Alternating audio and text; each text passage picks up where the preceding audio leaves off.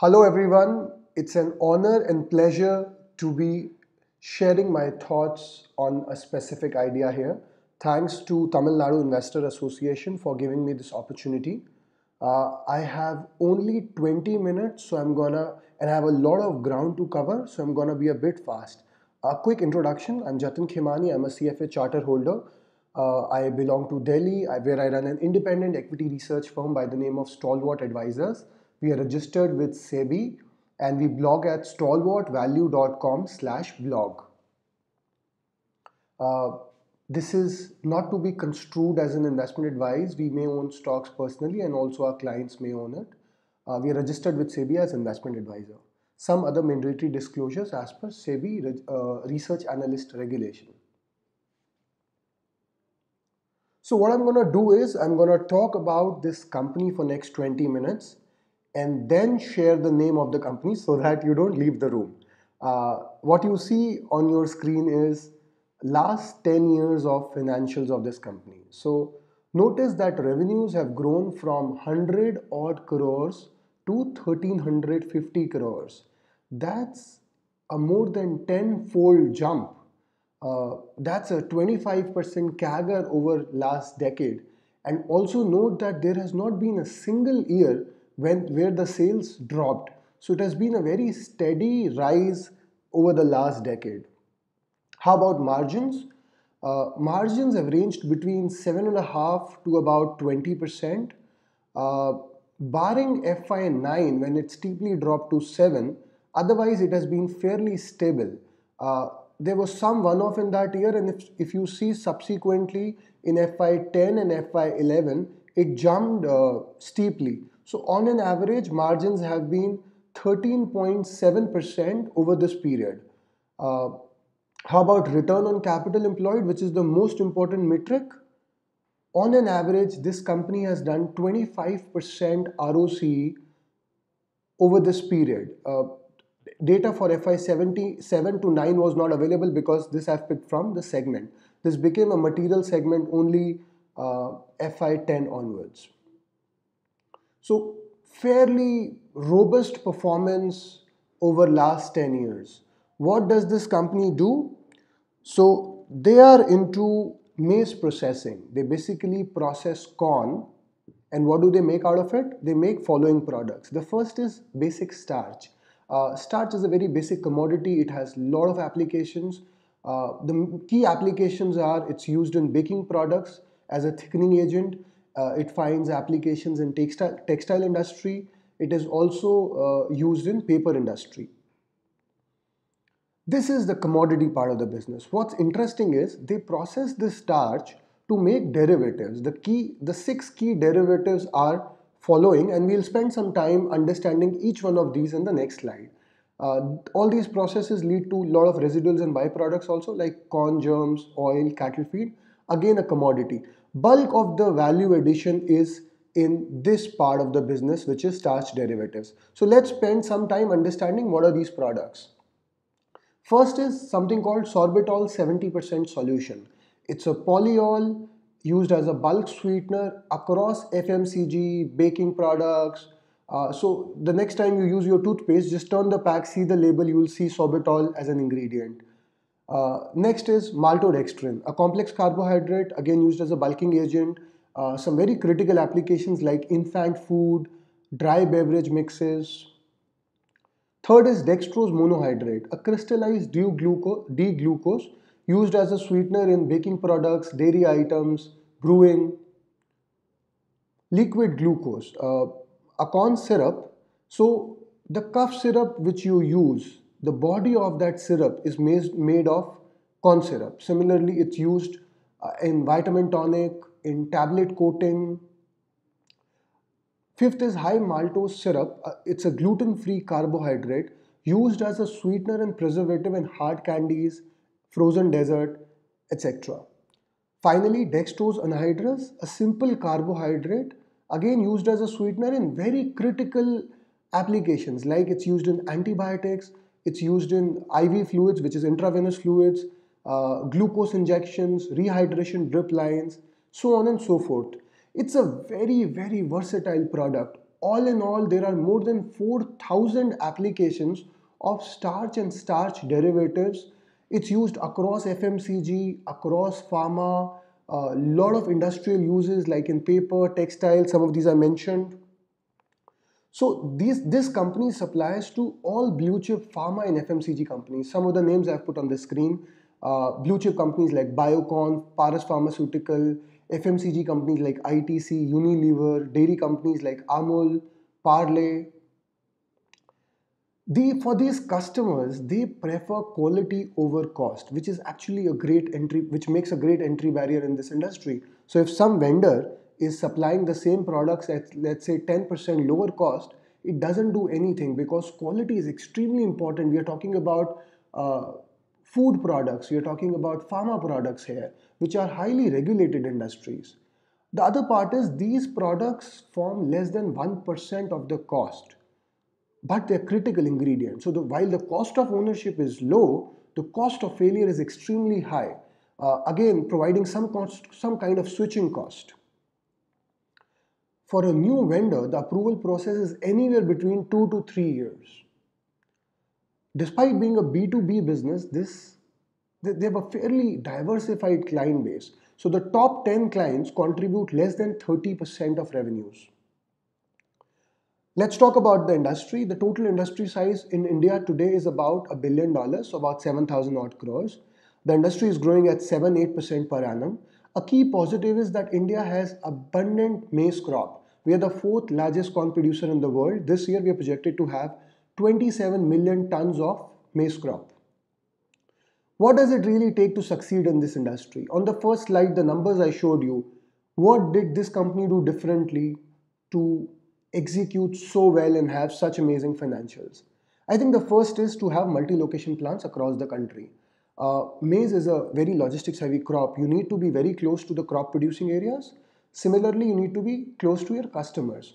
This is the only company in the country which has presence in all major corn producing areas. So they have four large plants in Gujarat, second one in Uttarakhand, third one in Karnataka, and recently they have come up with the fourth plant in Chalisgaon, Maharashtra. So these are the four large corn producing geographies in the country, and they save a lot of cost in terms of inward freight. Similarly, because they have multiple plants, they are close to their customers also. So they save freight outward also. Similarly, they are very, not just OPEX efficient, they are very CAPEX efficient too. The last plant which they came up in Chalisgaon, that was at half the cost of what Cargill set up in 2012. Second is, you need to have an efficient procurement and inventory management. This company is the largest corn buyer in the country. Every year in the month of March, they buy corn worth 700 crores. What this does is, if industry is buying, let's say at 14 rupees a kg, this company, because of bulk procurement, and they buy it one shot for the entire year, they get at, let's say, 13.25 or 13.5 per kg, which is an upfront 4 to 5% cost advantage in an industry where practically people are operating at that kind of profit margins, which makes them a lowest cost producer, which is the success mantra in commodity businesses, right? You have to be the largest, you have to be the most efficient, and you have to be the lowest cost producer. Finally, having the financial muscle to do both without resorting to debt. It's a cyclical industry. One bad year can wipe you out. So here's this company which has zero long-term debt. They've been able to create all the gross block from internal accruals. There is some working capital, but against that, obviously, you have inventory sitting. Otherwise, this is a debt-free company in an industry where almost everybody is so much leveraged that every second or third year, a lot of players go bust. How's the competition faring? The largest company in this industry is a player called Riddhi Siddhi Glucoboils. This company in 2012 was taken over by a French giant called Rocket. Since then, they've been struggling. Last year, what we understand is they were operating at 50% capacity utilization and they are loss making. Another key player called Anil Limited, it's a listed company based out of Ahmedabad, had a top line of 1,000 crores and so very meaningful player. They had about 15% market share and they also had a 1,000 crore debt on which they defaulted last year, The company has gone bankrupt. It's in NCLT right now. All the factories are shut. Sukhjit Starch, a company based out of Punjab, we understand it's operating at about 65-70% utilization, and it is now raising debt to diversify into building a food park in Punjab. Cargill India, another meaningful player operating at about 60-70% utilization. Last year, they incurred a 130 crore net loss.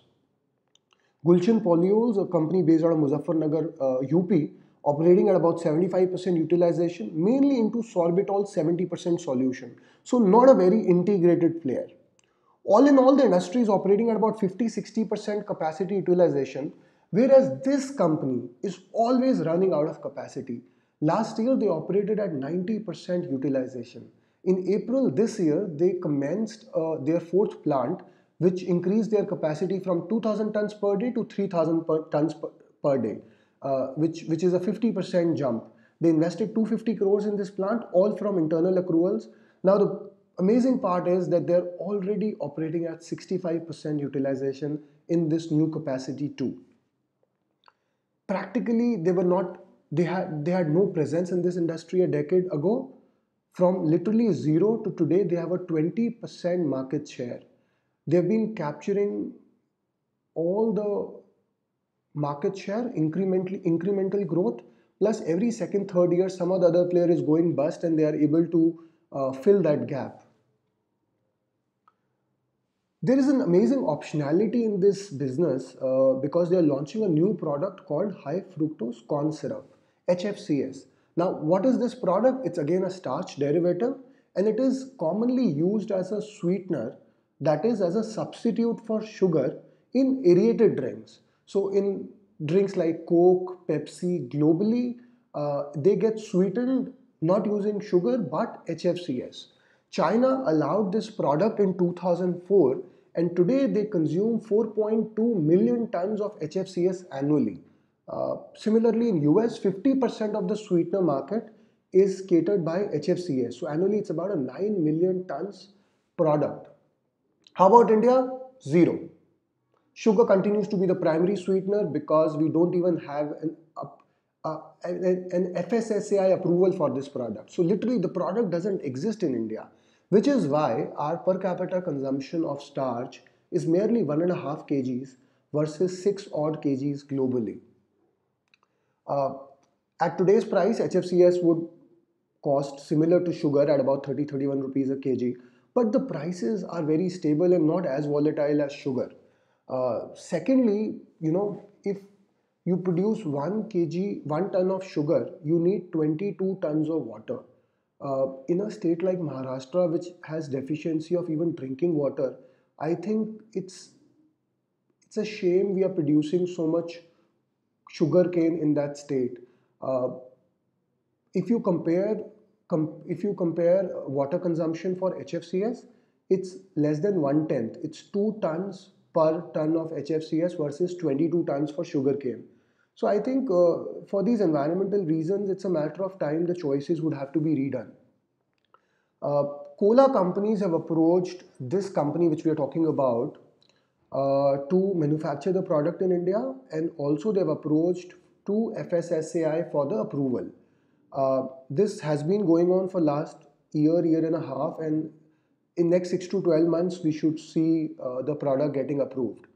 This company would have a first mover advantage in this product, and if you see globally how HFCS has taken off, if this gets approved in India and is able to win market share from sugar, the overall starch industry from 7,000 crore can multiply and grow manyfold, because this is such a huge potential. Though there is a sugar lobby and politicians are involved in this business, all those bottlenecks are there, but finally things are moving, and let's see how this shapes up. Purely an optionality, we are giving zero value to it. If at all it comes, it's a bonus. So that was the business of last 10 years. That was relatively a new business for this company. But this company has been in existence since 1991. So about 27 odd years. The legacy business for this company used to be solvent extraction and refining for edible oils. they're the second largest oil extractor in the country after Ruchi Soya. Last decade was literally a lost decade for this industry, and the reason why I say that is because there was an inverted duty structure. India is anyways a net importer. We import 30-40% of our oil consumption from other countries. Because of inverted duty structure, the domestic guys kept losing market share. What this means is that the exporting countries were levying less duty on refined oil versus crude oil so that they can capture better part of value addition in their geography. So all the infrastructure of extraction and refining in the country was literally lying idle over last decade because of massive dumping. Now, I believe there are a lot of triggers which have taken place in last 2 years, which are structurally changing again the face of this sector. The first is rolling out GST. So earlier, what used to happen was there was a lot of under invoicing, and also one would import in one state where the taxes were lower and then sell in some other state. Now with GST, those things have stopped to a great extent. Second is import duty, which used to be 5%, let's say 2.5 years ago, has jumped to 54%. That's an 11-fold jump in import duty of most of the edible oils. I'll show you in the next slide. On top of that, export incentives of 10% have been offered to the domestic guys exporting out of India. Uh, amidst the trade war going on globally, China has levied an import duty on US soya, and China is a very big importer of soya and soya oil. So this has now forced China to reconsider abolishing the ban on Indian oil, which they levied in 2012. So this is already in the process, and in a couple of months, as and when China starts re-importing from India, the opportunity size is huge. Finally, we can have difference of opinion in terms of how government has done over last 4 odd years. But I'm sure we will all agree that there's been a big focus on rural India, on agricultural economy. They've been talking about doubling farm income. How do you do that? Uh, Less than 10% of agricultural produce in India gets processed, which is why so much food gets wasted. Uh, Globally, if you see comparable numbers, it's much, much higher in terms of processing. So this is the way forward. Food industry has to grow in order to improve farm gate prices, and which can only lead to prosperity of farmers. So there have been a lot of great steps taken by government. Of course, execution varies, but the focus has been on food processing industry in a big way. Increase of import duties, introduction of export incentives, all of these are in line with this incentive. So look at the way some of the import duties have moved in a matter of last 18 months itself. So for crude sunflower oil, from 12 and a half, it has jumped to 38 and a half. For something like refined soybean oil, again trebled from 15% to 49.5%. This is a huge and a massive change, which has led to turnaround in this oil segment. Look at the EBIT margin in FY16, when practically entire industry was bleeding. This guy was still making money at operating level, but it was hardly anything. On a turnover of 1400 crores, they were making an operating profit of 10 crores. This jumped from 0.7% to 4.4 in FY17 and 7.4 in FY18. Uh, from practically no operating profit, today this company is doing 130 crores EBIT on capital employed of 529 crore, translating into an ROC of 25%. Now the beauty is this segment is still operating at only 30% utilization. At full capacity utilization, the potential revenues can be as high as 6,000 crores. Margins can be volatile, but as utilization picks up, there is an element of operating leverage. And with all these tailwinds, I think this segment can be the dark horse. When we invested in this company, honestly, we ascribed zero value to this segment. The maize processing business itself is so amazing and structural. We thought even if oil doesn't do anything, we are okay. But this has been purely a bonus and something which has potential to add a lot of value to the thesis. Uh, I am running Out of time, I'll quickly cover few other elements. Balance sheet, as I said, is very strong on equity of 23 crore. They have a net worth of 1000 plus crores, zero long-term debt. There are working capital loans of about 600 odd crores. That's because every year in the month of March, they have to procure a lot of corn and eventually soya. Because it's an agricultural crop, the buying is all in March and April, and and they buy for the entire year at one shot. Then they keep consuming that inventory. So the March numbers are elevated throughout the year. As inventories go down, the working capital also goes down. This year they're expected to have a lot of free cash, so I'm expecting even the working capital loans will go down. They pay out about 5% because it's a capital intensive business, huge size of the opportunity, incremental ROCs are 25%. So it makes sense to conserve cash and plow back in the business for growth. Capital allocation historically may not have been that great, but over last 2 3 years, there have been a lot of signs to show that things are falling in place. All incremental capex is happening only in maize processing because agro processing business does not need capital, and there's a small textile segment too, which we'll talk about in the subsequent slides. Who's running the show? So a gentleman called Mr. Manish Gupta. He started this company along with his father in 1991. Unfortunately, his father expired 6 months ago, and his brother has moved out of the business last year. So now here we have an owner operator who is also the sole driver of the company. Has sufficient skin in the game. His family owns 64% stake in the company. He's also the president of industry body, and we have met most of his peers and other guys in the value chain. The feedback has been encouraging. Mr. Manish is very ambitious, very competent, and he's fully focused on the business. The execution speaks for itself, anyways. And he's all of 46 years of age, so I think the best of his best lies ahead of him. They've recently roped in a professional CFO, Mr. Dinesh Shah. He's a qualified chartered accountant, couple of decades of experience. His last stint was with Make Money Organics, a chemical listed company, as the CFO. So talking about valuation, the market cap is about 2700 crores, trailing net profit 216 crores. So available at 12 and a half times price to earnings multiple. Uh, in terms of EV EBITDA, it's available at 9 times. Honestly, we expect earnings to grow substantially over the next 3 years. That's our primary thesis. Any re-rating is bonus. And as the share of maize, which is much higher quality business, a structural business, and the competitive position is getting strong every day. I think as the share of profitability of maize goes in the overall pie, the stock has potential to get re-rated. Some hygiene factors in terms of cash flows, if you see last 5 years, 7 years, see cumulative pre-tax earnings and compare that with the cash flow from operating activities, you'll be impressed with the kind of cash generation the company has. Accounting has been conservative.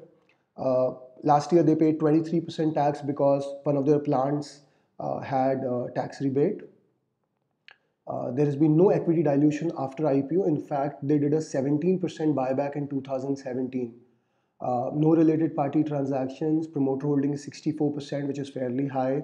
No pledging by promoters. Is there a threat from Chinese imports?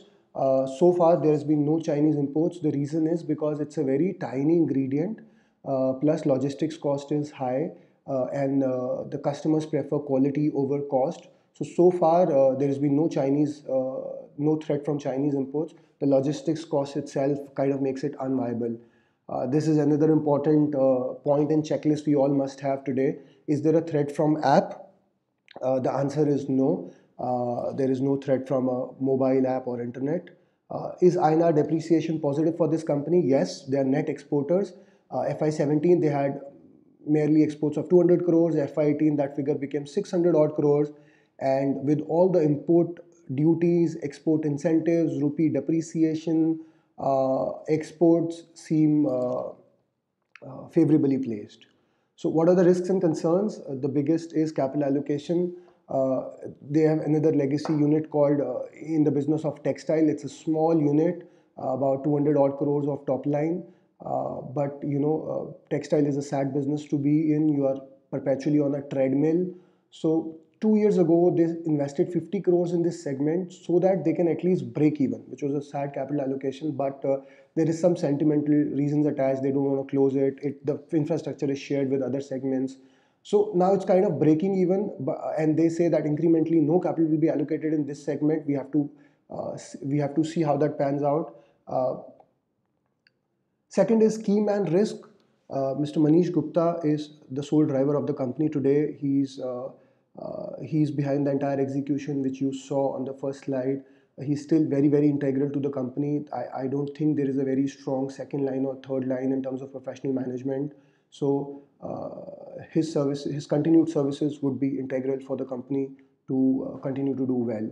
Finally, oil processing segment can be volatile. That's not structural. Some of the changes could be structural, but there is that regulatory involvement, and so let's see how that pans out. Cyclically, I think things are favorable even in that segment. To summarize, it's an owner-operator business with skin in the game, first-generation entrepreneur. He's ambitious, strong debt-free balance sheet. They're market leader in an expanding niche. They're winning market share, which speaks for the execution. They're the lowest cost and most efficient guys in the industry, which is very important in any business. There is big optionality in high fructose corn syrup and oil processing segment, negligible institutional holding, negligible sell side coverage. I think it's mispriced because of old perception of being an oil refiner. What's the name of the company? It's Gujarat Ambuja Exports Limited. It's among our top 5 holdings. We've added till 2400 crores kind of market cap. If we had no exposure, we will not shy away from from building a position even at today's price. I think it continues to be attractive, though we have hit our allocation, so we are not adding. We could be wrong. Do your own due diligence. We focus at portfolio level returns and not individual stocks. We own 19 other stocks, and we don't know which one is Virat Kohli in our team. So Gujarat Ambuja is initiating coverage report along with AGM notes, scuttlebutt. Everything is now made available on the guest dashboard. So even if you're not a subscriber of Stalwart Advisors, you can still freely access all the reports and research notes we have released on Gujarat Ambuja. It's very simple. It'll take a minute. Once you visit our website, stalwartvalue.com, on top right, you will see a green button which says free sign up. Once you click on that, you will be able to create an account, and along with Gujarat Ambuja, see all the stock reports on all the stocks which we have exited till date, and a lot of current ideas too. With that, I'll wrap up. For any feedback and queries, please let us know at support@stalwartvalue.com. Our blog is stalwartvalue.com/blog, and you can also reach out to us through these Twitter handles. Once again, thank you for listening.